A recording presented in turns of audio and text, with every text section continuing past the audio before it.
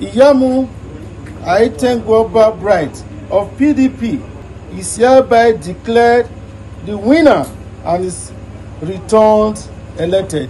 The member-elect for Orhionmwon South Constituency at the State House of Assembly, Mr. Bright Iyamu, receiving his certificate of return. The State Resident Electoral Commissioner, Mr. Obong Efang, who congratulated all the winners, urged them to leave their footprint in the sands of time. Some of the constituents of the member-elect for Orhionmwon South Constituency, Mr. Bright Iyamu, described the mandate of the new lawmaker as well-deserved. Chief Anthony Igariva and Raymond Omokao said the emergence of Mr. Bright Iyamu as the lawmaker for Orhionmwon South Constituency is a sign of a new dawn.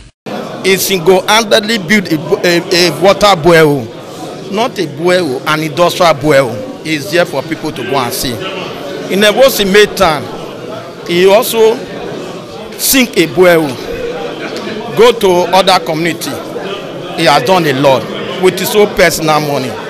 I saw him as a good representative of the local government. Honorable Bright Iyamu is an illustrious son of Orhionmwon South, and I can emphatically tell you that the people of Orhionmwon South is happy. They are rejoicing that their own son, whom they gave their mandate to, emerge as the winner. The emergence of Honorable Bright Iyamu is a victory for the people of Orhionmwon South Constituency. The elected lawmaker-elect Bright Iyamu thanked the people for the confidence reposed in him to serve, promised to reciprocate the gesture via adequate representation. First of all, I will say a very big congratulations to myself and all members-elect. Today we receive our certificate of return, and from today we are going to be awaiting the swearing ceremony.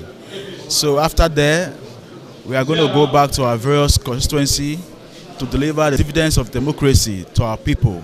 Today I feel very happy. It's a well-deserved winning for me. I know I worked for it. Until his emerges as the member representing Orhionmwon South Constituency in the just concluded election, Mr. Bright Iyamu is a business mogul and philanthropist. Wellington Akodeja reporting.